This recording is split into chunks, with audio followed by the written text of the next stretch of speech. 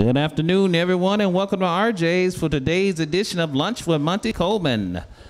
Last week, UAPB fell to Alabama State 41-21 at ASU Stadium in Montgomery, Alabama.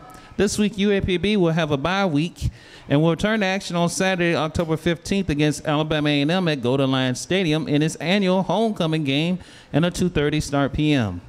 In their last outing, Alabama A&M fell to Texas Southern 34-31 in Houston, Texas. The Bulldogs currently lead the series 15-6. At this time, we ask the players to introduce themselves to the media. Mr. Young. How y'all doing? My name is Willie Young from New Orleans, Louisiana, number 21 wide receiver. Mr. Swain. How you doing? Cody Swain, number 9 from Baton Rouge, Louisiana. From Baton Rouge, Louisiana. All right. We'll ask the players to talk a little bit about last week's contest against Alabama State. Mr. Swain. Well, last week we had a tough loss against Alabama State. Came out, fought hard, just ended up slipping towards the end of the fourth quarter. All right, Mr. Young. I said the same thing Cody said. It was a hard-fought game, but they played harder than us that game, and we still got work to do. So we just looking forward to the next game. All right. We have opening comments from the top dog himself, head coach, Monty Coleman. Thank you, Ronnie. First of all, again, I just want to thank Miss Nikki here at RJ's for allowing us to host this press conference here. And like the guy said, it was a very physical football game on Saturday against Alabama State. I don't think they played any harder than we played. Unfortunately for us, they made more plays than what we made. We did have a couple of little turnovers here and there that kind of cost us. I thought overall the guys came out. We were very well prepared for the game. They just made the plays, and we didn't. We can't fumble the football in the end zone for a touchback. There would have been 7-7 if we go in the red zone, or even 7-3, which would have given us the points that we needed. 2 seconds left on the clock. We've got to find a way to defend the receiver opposed to allowing him to catch the ball for a touchdown. Anything other than in the end zone on that catch, we go in at halftime not with them with the momentum.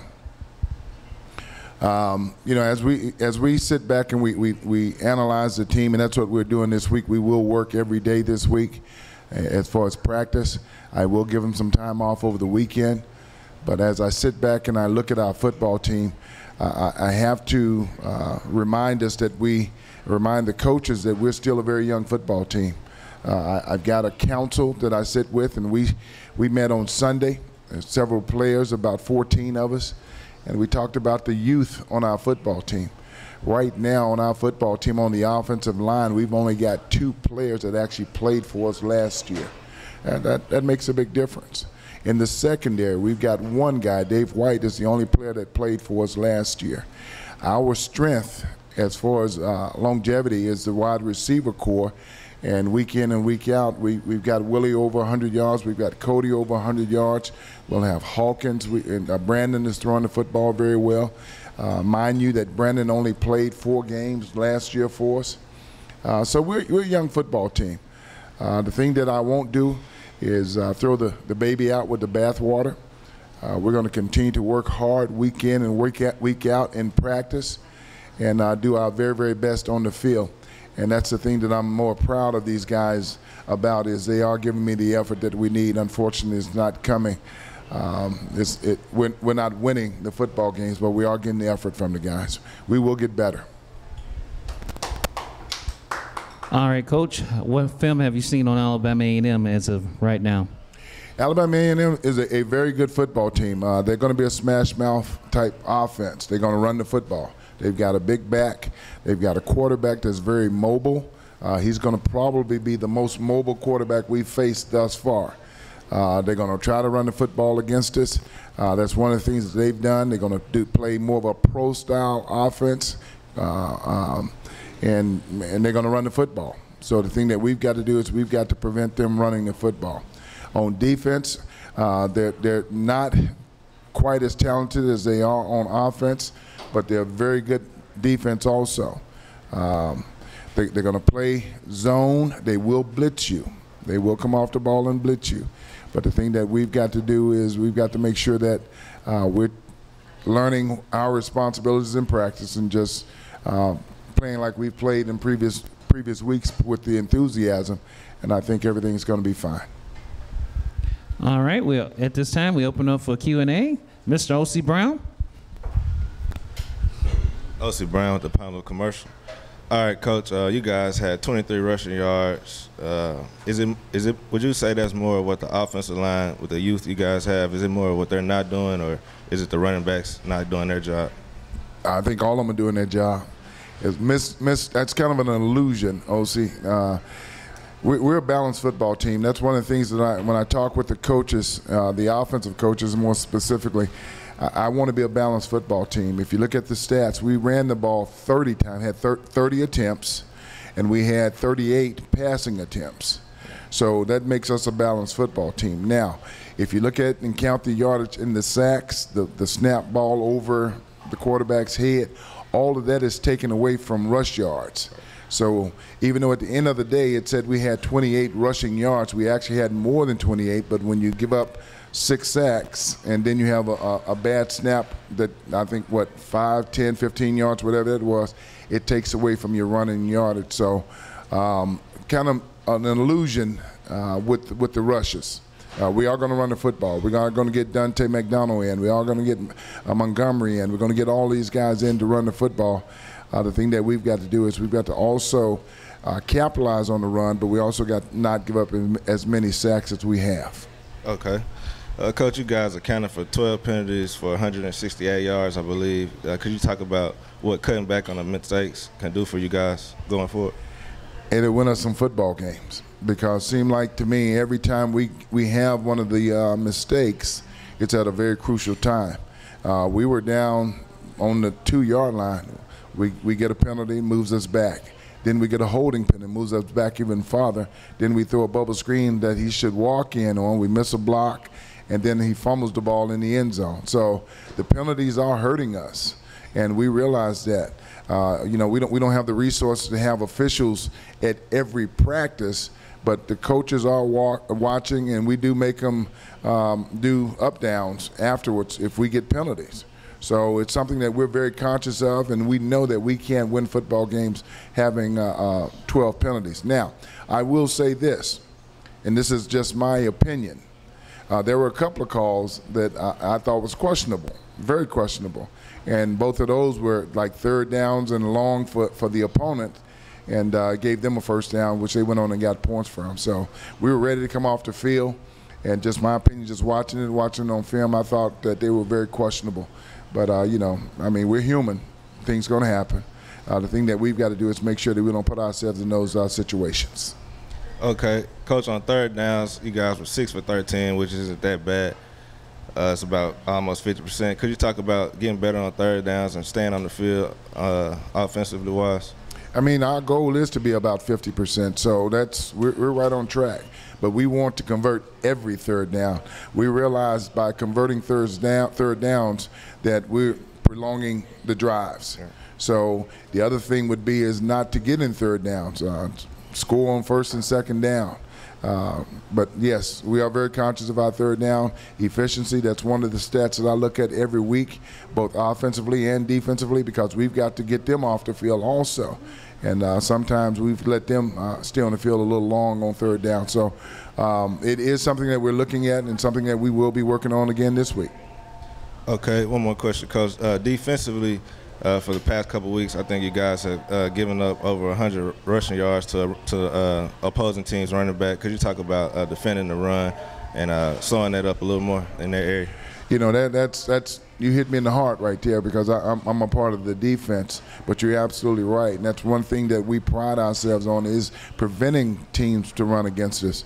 And my answer to that question is we're trying to do too much. I'm talking about the defensive line and the linebackers. Mostly the defensive line, they're getting out of their gap. We're gap control defense. And sometimes because they may have had a run a successful run. Now I want to do a little bit more, and I get out of my gap, and guess what? Guess where they run it at? In the gap that I'm supposed to be at, and there's nobody there. So it's something that we're going to get back to basics. We're going to self-evaluate ourselves this week, and hopefully get back on track as far as stopping the run. We want to make a team, an offensive team, one-dimensional, and that's throwing the football. We don't want them running and throwing. And unfortunately for us, we weren't able to stop the run on Saturday. Okay, thank you, Coach. Thank you. Are there any more questions? Yes, Mr. Tim Stubbs. I'll make this quick and then hand it over to Bubba here in just a second. Coach, I thought the most pivotal part of the game when you look back at it was the final minute of the first half. 14-7 game, you punt it, the personal foul happens. They go from the 50 to the 35. They have no timeouts. Talk about that, because if you stop them there, you get the ball to start the second half. You go down and score to start the second half. It could be a 14-all game. Instead of you're chasing that touchdown, it seemed like the whole second half you were just trading punches and trying to chase that touchdown. Talk about that swing there. You had a chance to get a 2-for-1. Instead, they score on the last play of the half. And, you know, it played in my favor. You know, I deferred the football because I like for our offense to come back out the third quarter with the football. We've proven that we can drive the ball, the opening drive of the third quarter, take a lot of time off the clock, and that's what we were hoping for this game. Unfortunately for us, you know, it's 2 seconds left on the clock. We had a penalty that gave them possession back. They spiked the ball. Was there a question there? There was a question, but it shouldn't have been. The rule is you can't spike the ball under 3 seconds. It was not under 3 seconds when he spiked the ball, so that was fine.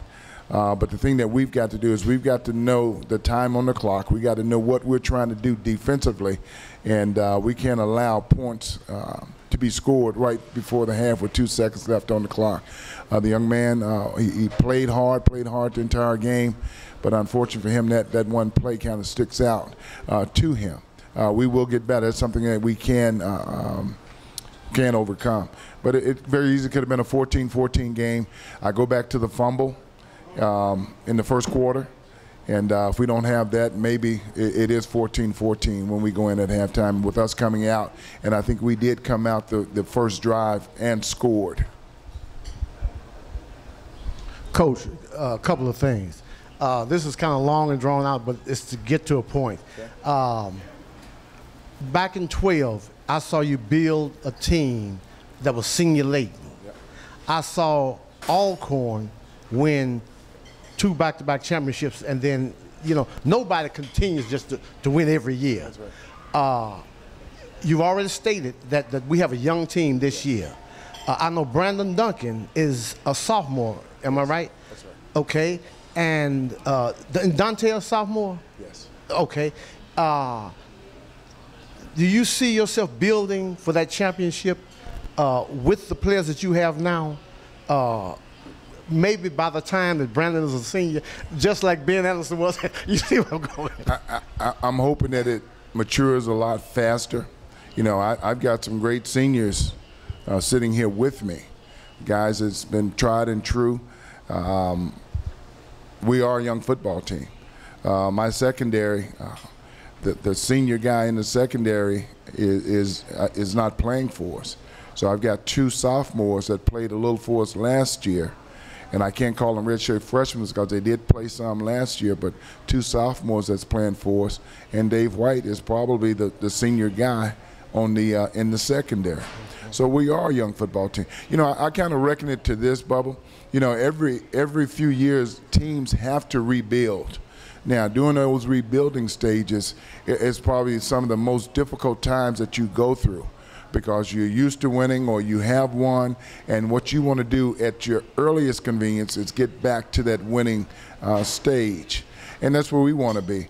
If you look at us last year, which we were young last year, just like we are right now, we competed and we are competing in games. I don't think the score in this last week's game really indicate the type of effort and how we competed in this last game against our state. I don't think so. So it's almost like a young lady having labor pains. She's getting ready to give birth to a child.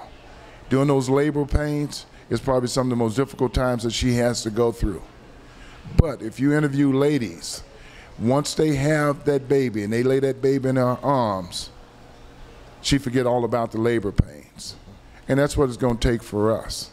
It's going to take us getting through these labor pains of youth and putting together a team that's going to be more. When we won in 12, we had 20-some seniors. I think we only have, what, 9? About 9 seniors now. If you look at Alcorn last year had 21. They graduated, or 20-some seniors. Grambling also, 20-some seniors.